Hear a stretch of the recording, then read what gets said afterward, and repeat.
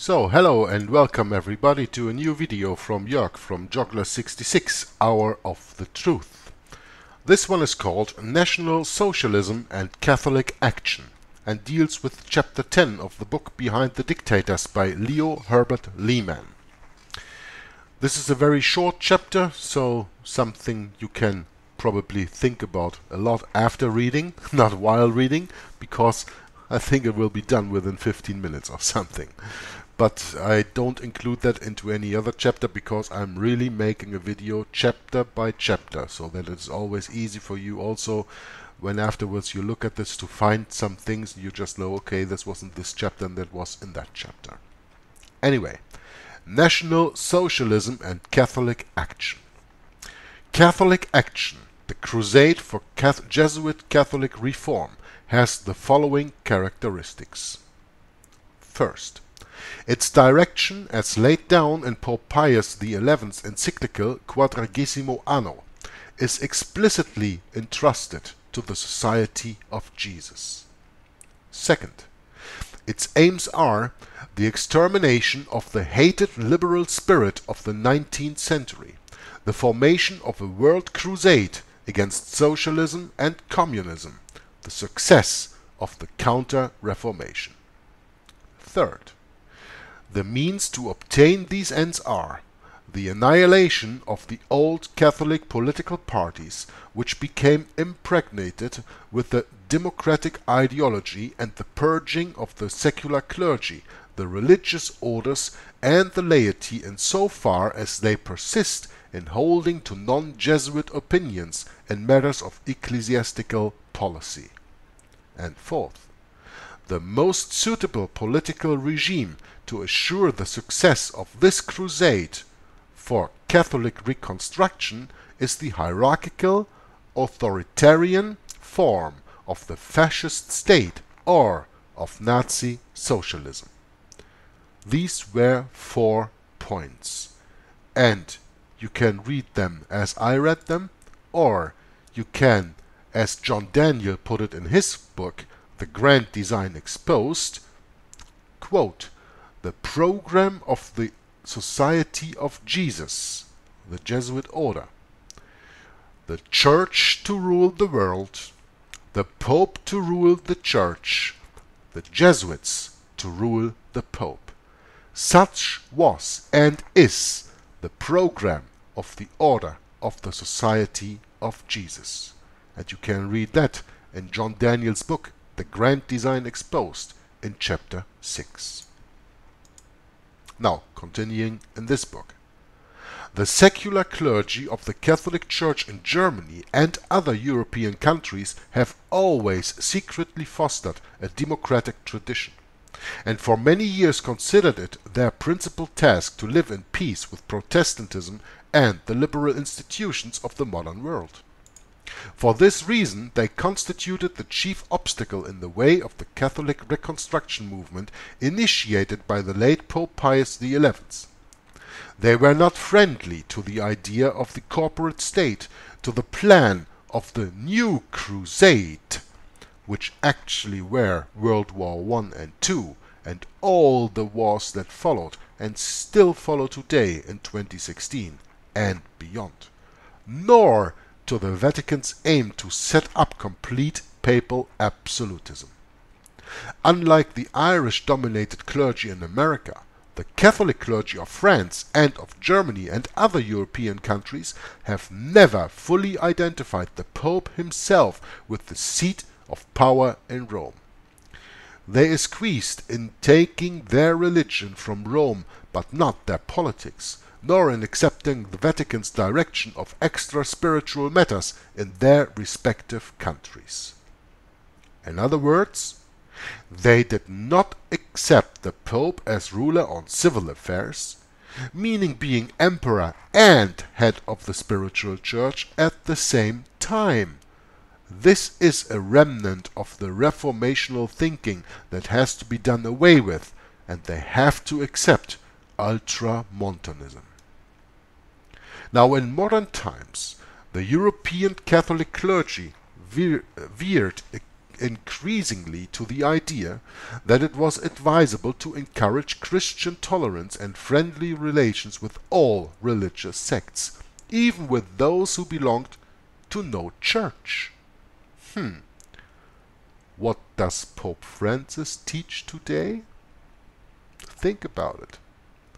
Many were persuaded that the day would come when all the Christian churches should be united on a basis of universal evangelical reform within the Catholic Church. Remember, this book was written 1942. 20 years later, this thinking was put into practice by the Second Vatican Council at the start of ecumenism and the further expansion of charismatics. Now, this liberal reform would be aimed at the overthrow of the jurisdictional papacy with its unscriptural political Roman curia and its claims to ecclesiastical absolutism. It would be a reform against papal imperialism, against Jesuit fascist discipline and overlordship. It would aim to set up an evangelical papacy which, freed of political ambitions, would act as a center of evangelical unity for all churches of Christendom. This would indeed be true Catholic reform, a second Reformation, the setting up of evangelical Catholicism. It would mean the purging of medieval accretions from doctrine and liturgy and, of course, the complete banishment again of the Jesuits from the Church and the world, as was accomplished by Pope Clement XIV in 1773. Now, I can't help but to make a comment here that you absolutely cannot reform the Roman Catholic Church, because the Roman Catholic Church comes out of Babylon and is the church of Satan, and you cannot turn Satan over to Jesus Christ. You cannot reform the church of Satan to become a church of Jesus Christ. You cannot make fire out of water. I mean, you can, but you understand what I mean. All such aims and plans for a liberal evangelical reform, however, fell within the explicit condemnations of religious tolerance and the liberal democratic idea by Jesuit-controlled popes during the past 150 years. The late general of the Jesuits, Worms, in his treatise on canon law, says, quote, and now listen carefully, this is very important. As concerns the relations of the Catholic Church with other religious associations, there is no doubt that all religious associations of unbelievers and all the Christian sects are regarded by the Catholic Church as entirely illegitimate and devoid of all right of existence. These organizations are formally rebels against the Church. As a consequence, he is in grave error who believes that the different religious sects, such as, for example, the Anglicans, the Lutherans, the Orthodox Catholics, constitute legitimate parts of a universal Church of Christ, universal Catholic, and that they are in some way collateral branches of the Catholic Church or sister churches. Unquote. This is important. And the Black Pope of that time, Worms, the late general of the Jesuits, that was probably the one who came before Lodorkowski, says here that as concerns the relations of the Catholic Church with other religious associations, there is no doubt that all religious associations of unbelievers and all the Christian sects are regarded by the Catholic Church as entirely illegitimate and devoid of all right of existence. Meaning, you can annihilate them. You can completely wipe them off the face of the earth. These organizations are formally rebels against the Church, the Roman Catholic Church. As a consequence, he is in grave error who believes that the different religious sects, such as the Anglicans, the Lutherans, the Orthodox Catholics, constitute legitimate parts of a Catholic Church of Christ, and that they are in some way collateral branches of the Catholic Church or sister churches. So what does this say then of Vatican II, where all these people he just summed up here are called separated brethren? It's just another kind of speak, but they still hold to the same thoughts. There are no separated brethren, whether you are Catholic or you are a heretic, and then you are devoid of all rights of existence, as he says here. That's the point that you have to understand. And Rome never changes. And something important like the Black Pope Worms said here still is today, always was, is today, and will be in the future official Jesuit policy. It is not because they changed the name of the office of the Inquisition to the office of the Congregation of the Doctrine of the Faith that they changed anything they are doing. They just changed the name, but it remains a slaughterhouse. And it will remain a slaughterhouse for real Bible-believing Christians. I find this a very, very important sentence, or few sentences, a little paragraph, that the former general of the Jesuits, Worms, in his treatise on canon law, stated here. And I will make sure that when I produce the video, I will put the statement in there that you can read it for yourselves. And otherwise, well, the link to the book to download it as a PDF from the internet is, as you know, provided in the description box of the video, so you can read it for yourself. Against this hope for true Catholic reform that would have brought about a tolerant, evangelical Catholic Christian Church, that's a long sentence, evangelical Catholic Christian Church, the Jesuits swept the field for an absolutely totalitarian setup in Catholicism to go hand in hand with the Nazi-Fascist regime in the secular order. On their side, they had Hitler himself, who, as far as condemnation of religious tolerance is concerned, has always shown himself to be a better Catholic than the ordinary European priest and many bishops. In Mein Kampf, and remember, the book was written by a Jesuit father, so in Mein Kampf he upholds, in Mein Kampf the Jesuit, Father Stempfle, who wrote this book, upholds and approves of the dogmatic intolerance of the Vatican party in the Catholic Church. Like the Jesuits, he regards religious tolerance as an effective instrument for the establishment and support of the liberal aims of the Jews and Freemasons. His chief cause of complaint against the clergy of the Center Party in Germany was that they had allowed themselves to become convinced of the idea of tolerance, that they had made alliances with these deadly enemies of the Christian religion, of the Catholic religion. He holds that his principal task is the combating of this deplorable situation from which religion has suffered so much. He also condemns Protestantism for persisting in its tolerant attitude towards Judaism.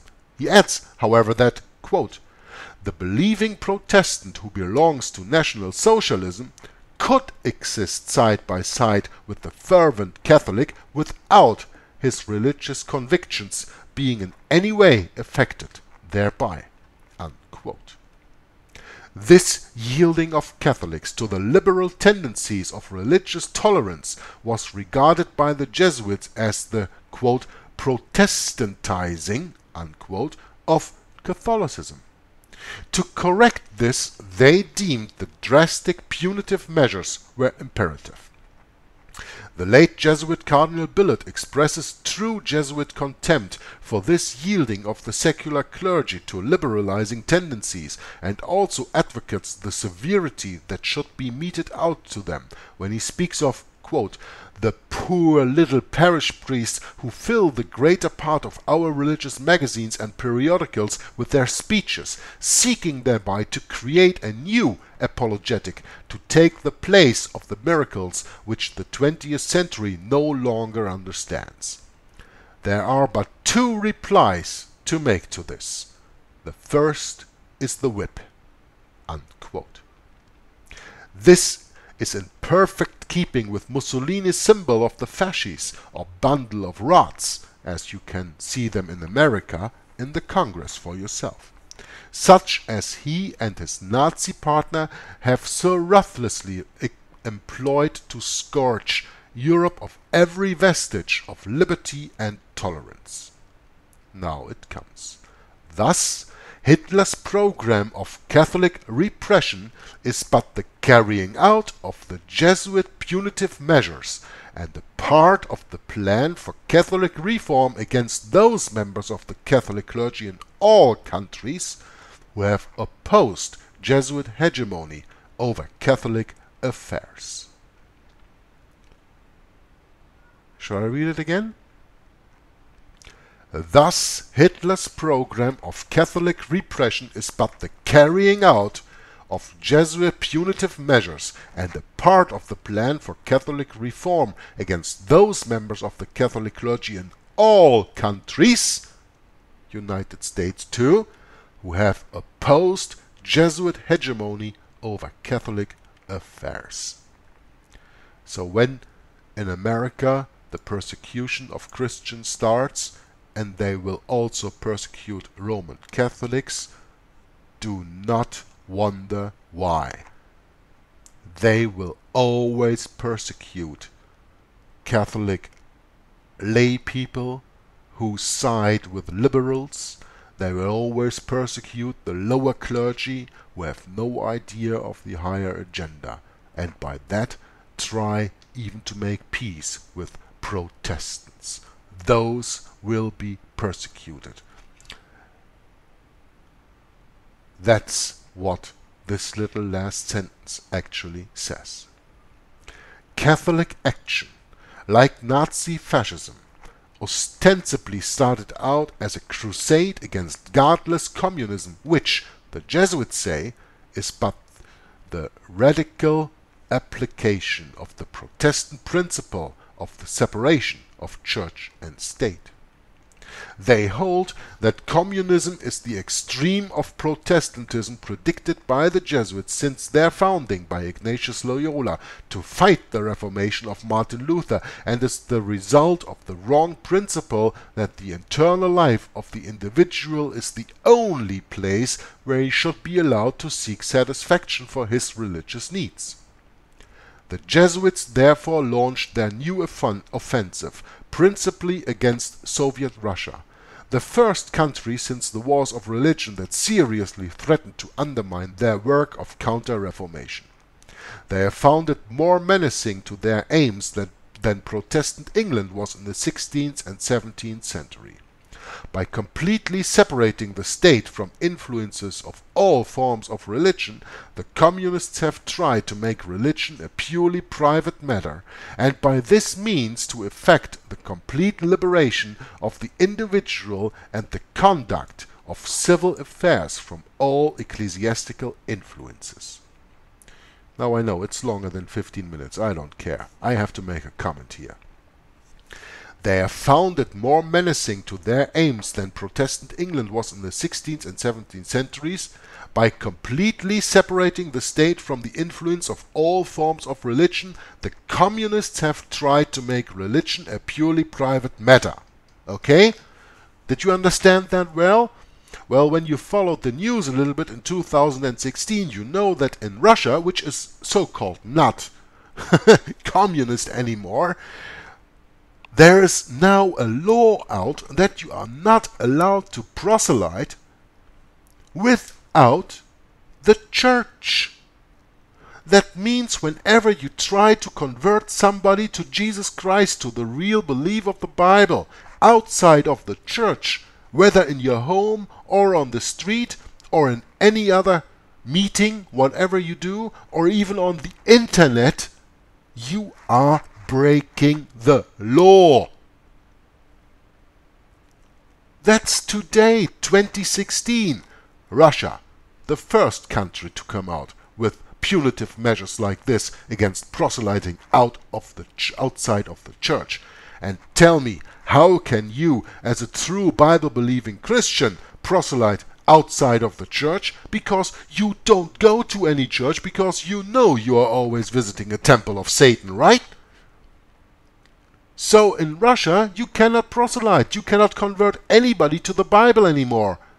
The Word of God is prohibited out of the churches in Russia today in 2016.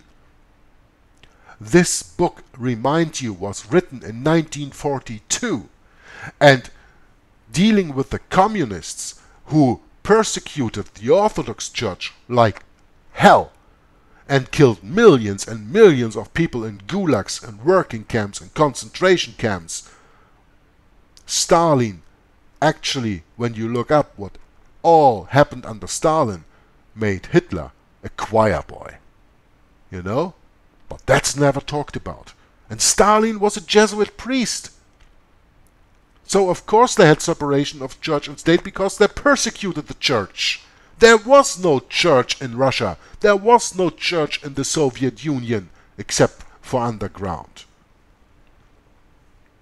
And the only thing that was held up, well, that's because the Pope has